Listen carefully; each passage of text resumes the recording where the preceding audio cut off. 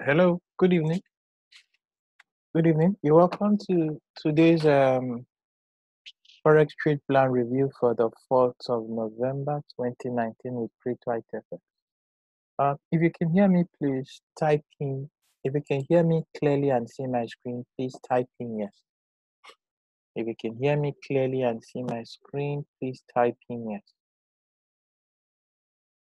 Okay. Okay, thank you all for coming. So, without wasting much of your time, I'm 10 minutes late. Let me start off so that I can quickly cover all we have. So starting this week we have a lot of high impact news. Let me check my filter. Okay, let me put medium impact. See if we get okay. We have lots of high impact news this week, especially for the British pound. Starting from Tuesday, we have Republic Bank of Australia rate statement. That's by 4:30 a.m. West African time. It's high impact. Then we have 2:30 p.m. card trade balance. That's on Tuesday. Then 4 p.m. we have U.S. non-manufacturing PMI. Then by 10:45 we have unemployment change and unemployment rate for New Zealand. Then by 7, on Thursday, we have high impact news expected for the British pound. I have a feeling this is the news the pound has been waiting for to decide its direction, especially for the EURGBP. So that's out of the way. Let's get down to business for today. So looking at our chart, I was testing out this dark screen, so just please bear with me. Please bear with me. I was testing out this dark screen. Just trying to find out how it looks like. Okay, so as always, we start with the dollar index. Start with the dollar index to give us an idea of how the market closed and what we are most likely expecting. So, looking at the dollar index,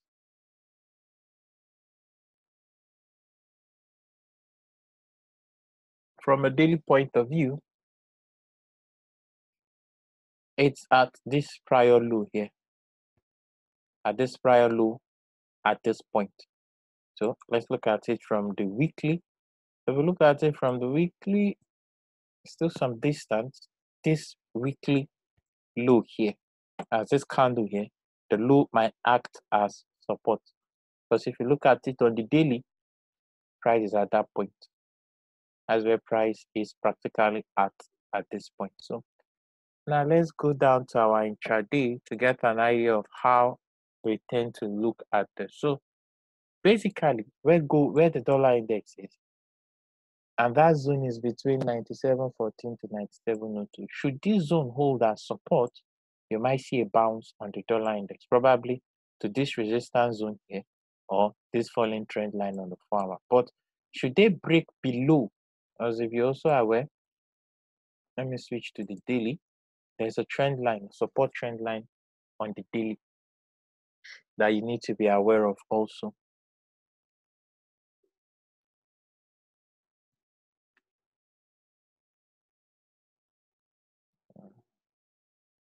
Seems my network is taking its time.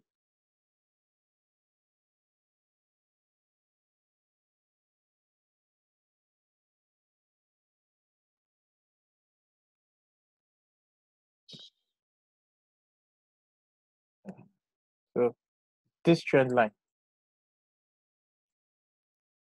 the trend line is running all the way from this point to this point, and it's close by here. So like I said sometime last week on the USDCAD, the dollar index may likely try to run into this zone, tap this trend line, and bounce back up. So that is it for the dollar index. So the next pair we'll be looking at is the gold. And looking at gold from a daily point of view, you can see it's at this cluster of resistance area. Now let's look at it from the weekly. If we look at it from the weekly, there's something not so obvious. But if you look at this candle here, price has been within his range for almost 1, 2, 3, 4. 4 weeks. If you count the beginning of this week, it will make it 5. And if you switch back that candle high, excuse me, let me get rid of all this. That candle high is coming in at that candle high is coming in at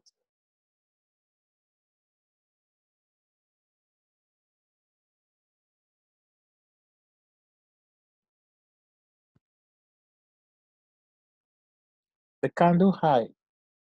The high of that candle is coming in somewhere here. Let me get the precise value here, and that's at 1519.67. So this area, a break above this area, and you might see price head up to 1535. That's it for gold. So let's look at how that area is looking like on our intraday chart. So remember the level is 1519.67. That's that weekly high. So 15, so it's somewhere here. That high is somewhere here. That's this high here. That's this weekly high, 1519.67. So let's put it in here. 15, somewhere here. And if you look to your left, it tallies with this area. So knowing what gold can do, you might see gold spike into here. So if it spikes into here and stays above 1516.02, it may move up to this trend line. Now, where is this trend line coming from? Let's look at this. The trend line is a channel. It's the top part of a channel. So you might see price try to rally towards it. So that's just it for gold. As long as gold stays below 1519 to 1516.02, you might see drop lower. It might, because you have support here. You have a support here. So if it closes below this level, then you may see further weakness on gold. And there is also a rising support trend line. You can see this point, false break here and back up. So that's it for gold. Gold is more like in a sideways move. It's now currently at the upper part of the range. So you need to be aware of that for gold. So the next pair we're going to look at is the USDCHF. So looking at the USDCHF, now this is interesting. This is interesting. This is pretty interesting. If we look at the USDCHF on the weekly, these two moving averages, this is 100 SME and this is 200 SME. The gold is sitting, the USDCHF is sitting above the two on the weekly time frame. And as you can see, the 100 seems to be giving it support. The moving averages on higher time frames are very, very powerful dynamic areas of support and resistance. So you need to be pretty much aware of where price is on a higher time frame. So if we come into the Euro USD, that area is somewhere here. Let's get the value from the daily time frame.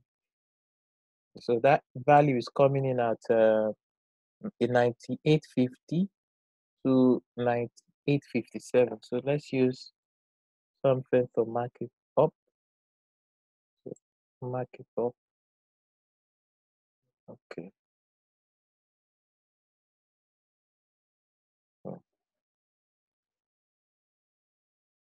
So this is what we have on this pair.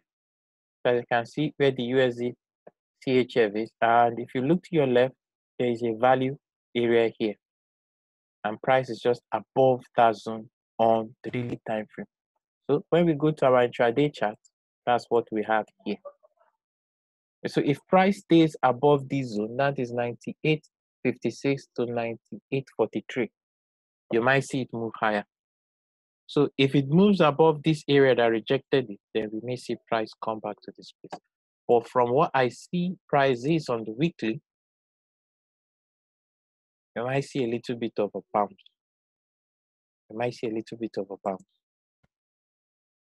because it's coming into a zone area here on the daily. So, and if you look to the left, this is first support, second support. So that's it for the USDCHF. So the USDCHF for now is sitting above support, except a break below, and there's a falling trend line support from this point to this point. So if it clears this trend line, then you might see further weakness, but there are still some support levels down below for it.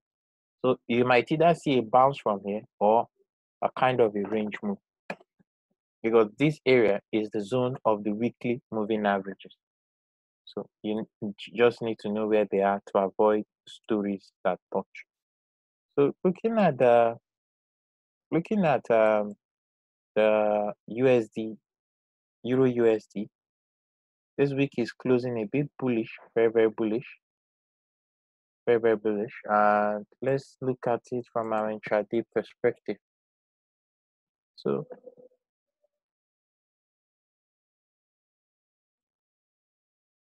looking at the Euro USD from an intraday perspective, there's a trend line here. That's this trend line here. Price is below it. Price is at a resistance structure. So now, if price gets, this is the bottom line now, a close above 1.1179 will send price higher. But a close on the 4 hour below 1.1160 might see price move lower. As you can see, this seems to be like a kind of a range. So you need to know where your range top and range bottom is. So that's just what we have on the Euro USD. The pair seems to be a little bit to the top side, but that will depend on how the pair opens. So as you can see, there's a trend line here. The first touch got rejected. It's going in for the like almost fourth touch. So the next pair we're going to look at is the EURGBP. In my opinion, the EURGBP is setting up for something. It's waiting for something, but maybe this the coming news, the coming rate news on the pound might be a decisive movement for it, because if you look at this pair on the weekly sitting above a support zone, then there is this trend line that is coming from May 2016 connecting somewhere here May 2019. So price has been sitting around that area, and like I've been saying, it's a trend line. It seems to have broken it, but it's not going lower. So probably they are waiting for something. What they're waiting for, I don't know. But the most important thing is, if you see a sharp movement, then that will basically give a decisive factor. Because for now, the EURGBP is uncertain. It is just whipsawing everywhere. So you just need to be careful with this pair. Look for the range top area and the range lower areas, because they are still being respected. So that will guide you on a trade on this pair.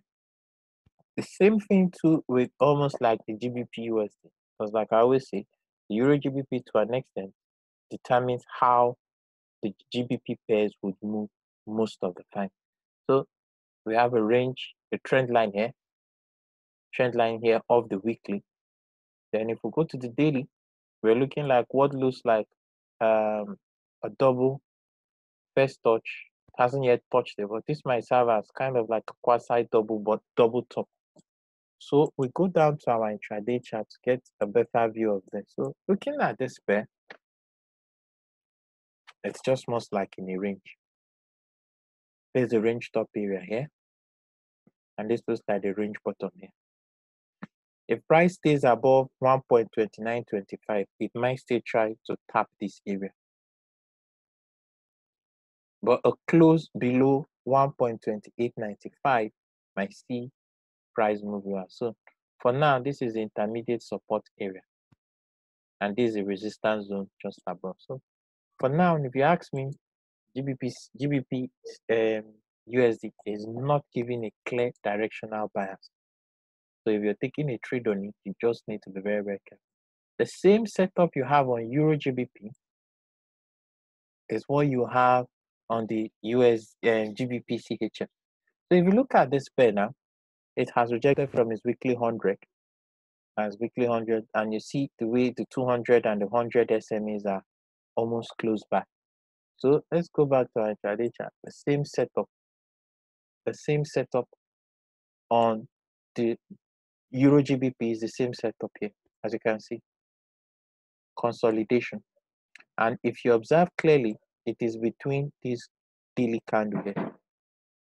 So as you can see, for 1, 2, 3, 4, 5, 6, 7, 8, 9, 10, 11 trading days, price has been consolidating within this candle. So the best bet is to wait and see a breakout out of this zone. And the zone is between, let me get it properly. Let me get the zone properly. The zone area is here, somewhere here. This is support area.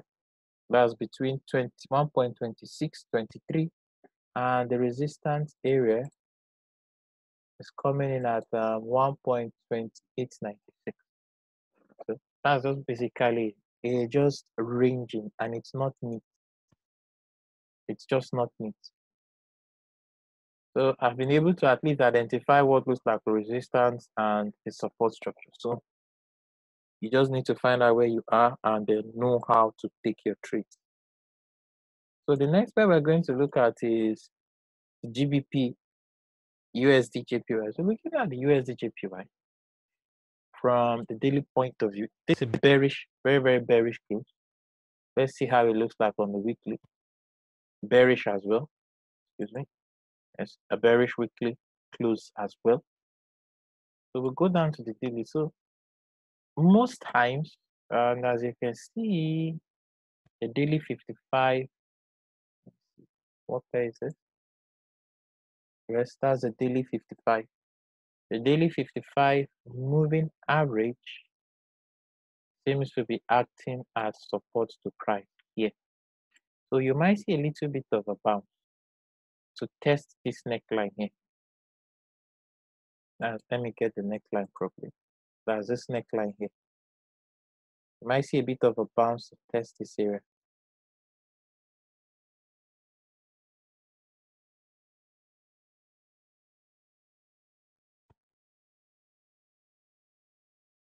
That's 108.41. And if you notice, that rhymes with the 50% of, I think, Thursday's drop. That will be 50% of Thursday's drop. So if we go down to our intraday chart, remember that level is 108.41. That's somewhere here. Somewhere here. So price may get, if price runs in there and gets rejected, you might see a drop in price. But let's go down to our higher time frame. We have a rising trend line, and we have a previously broken trend line, which may act as support. And if you look at them, they're all lining up within here. So if price clears this area to the downside, so if you get a rejection from here, then price may likely need to clear this area to move lower. Because as you can see, this trend line, it tested the one. So you might see price drop here, break below here, test this trend line, and move back up. So a break of this trend line and this previously broken trend line will give a directional bias. So if you ask me, the best bet is to wait for a sell rejection at 108.35 or much higher on this pair. So the next pair we're going to look at is the EURGBP. Looking at the EURGBP, the same setup, but the deal with the EURGBP is that it didn't break its own neckline. So now it found support there. So we may see it rally a bit. So let's go down to the EURGBP to find out what might happen. So the best deal on this pair is to wait for it here. This is a channel. It's a kind of a falling channel. So it's just to wait for it at the top here or a rejection, because it has two support zones just below it. The first one has held. So it might rally up a bit before dropping lower. But looking at the pair,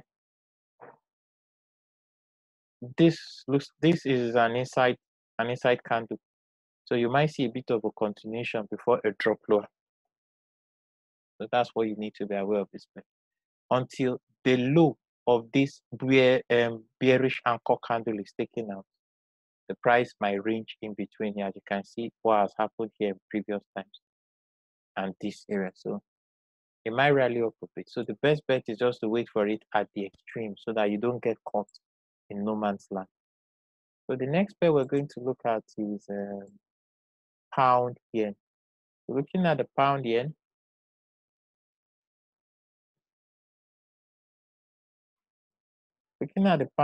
it's almost the same setup. You can see sideways movement, nothing so clear. Sideways movement. So how do we trade that on the intraday? It's basically the same thing. You look for the extremes. This seems to be the support area, and this seems to be a plausible resistance area. So you wait for it as 140.46 to 140.75. Even if it comes in here, you need a close below 140.46 with price action to take a short position. If not, you might get trapped on this pair. And as you can see, we have a triangle. And if you look closely, price is ranging just within this 4-hour candle. Let's see if we can spot it on the daily. Yes, we can also spot it on the daily. Here's the range here and here. So 1, 2, 3, 4, 5. So this is a master candle. This will pass for a master candle. So a break below 138.90, 138.90 will be very, very bearish on this pair. That's like this, something like this. But a break above here might send it higher. So that's it just for this pair. Just seems to be in a range. But if you're trading it in intraday, this area 139.49 to 139.69 seems to be a plausible support area, and this is an untested resistance area. So you watch to see what happens there. So the next pair we're going to look at is the AUDUSD. So looking at the AUDUSD,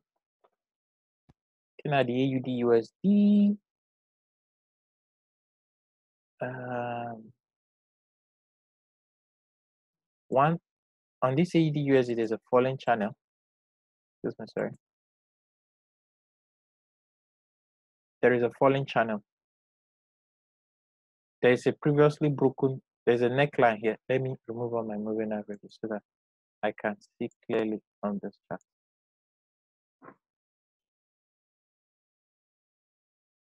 So now the chart is clean.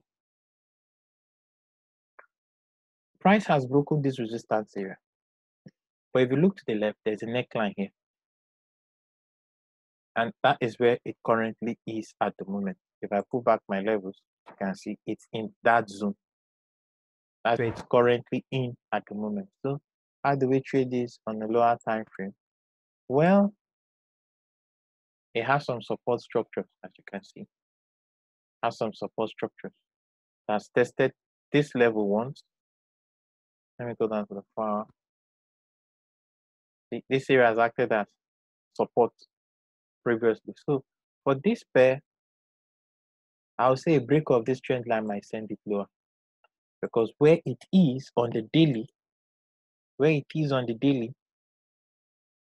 you need a close above 69.29 to move higher.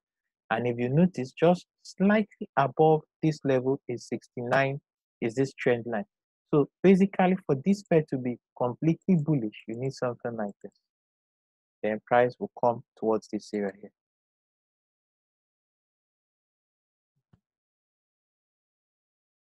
Price will then head towards this. And you might see price head towards here. If not, most likely, you might see a continuation on to the downside. So for this pair to continue to the downside, you need a close below 68.65. Once you get the close below 68.65, then you might see a drop lower. But any of these levels above 68 65 might act as support. So you can just use these levels. It's almost the same thing here.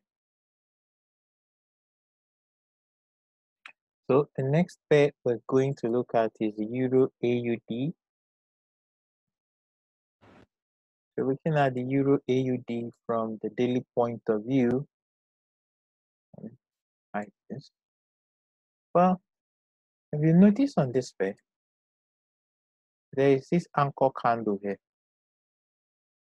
And there's one thing with anchor candles, the open price of a bullish anchor candle is always support.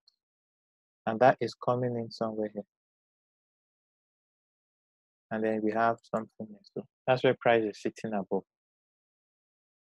That's where price for now is basically sitting above as this zone here.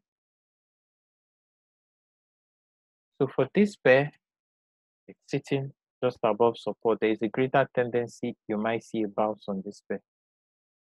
And remember, we have high impact Aussie news coming in this week. Rate statement.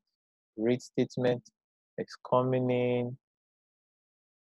We have Friday and we have Tuesday. There's a rate statement and the policy statement is coming in on Friday. So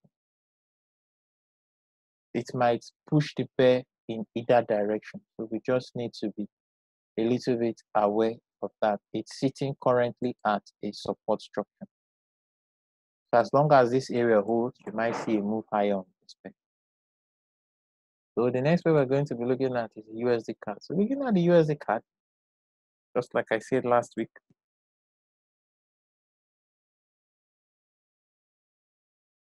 look at it from the daily point of view first. Looking at the USDCAD, price from the trend line I posted, price moved up. So now price is above this neckline. As long as it stays above here, it has the potential to still move higher. Although there's a challenge here, it needs to take out this area to continue moving higher. So that's what we have here. And see, so as long as it stays above, let me see this level now. I think it's 130. Let's say 131.40. It has the potential to still move to the top side here. So this is support zone between 131.43 and 131.26. So if it stays above this zone, it's going to still move higher. It will be completely bullish when you get a good close and retest of 132.34 as here. So for now, the USDCAD is still tilted to the top side. It's just probably doing a retest of this area here. So you need to be careful. It's doing a retest of this area. So the next final pair I'm going to look at is the NASDAQ 100. So looking at the NASDAQ, well, this pair, some people got into a sell on this pair when it first broke the all-time high. I think that was somewhere here. But as you can see, it broke it and it's using that area for support. Basically,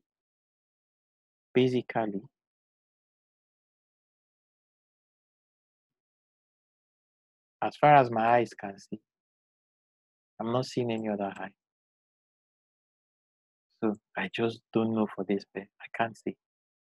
All I know is that this area is holding, it might still move higher. That's 80.29 here. So it might still move higher. How high? I don't know. But this is just the structure you have on this pair. So if you get a break below 79.66, then you might see it come down and that might signal weakness. But as long as it is above this trend line and 80.28, it has a potential to still reach for the roof, to still reach for the moon. Let me use that term. Because I try to find out if I have a channel here, like the news, there's a rising trend line. There's a rising trend line from here, something like this. Try to use this channel to see if it will also all things being equal, this might be its target.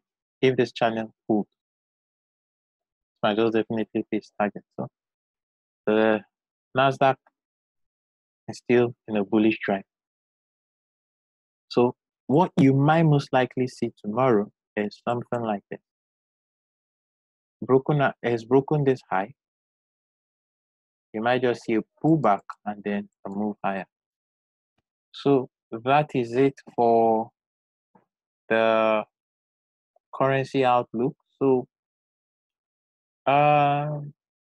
thank you for taking your time to attend, and don't forget the 6 weeks masterclass registration for the month of November is still ongoing. If you have someone who's having a little bit of challenges still trading, or who needs to learn and learn properly, let the person hit me up. Let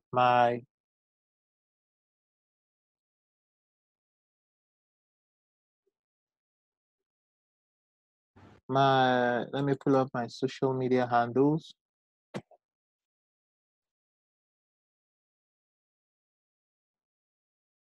Just give me a few minutes.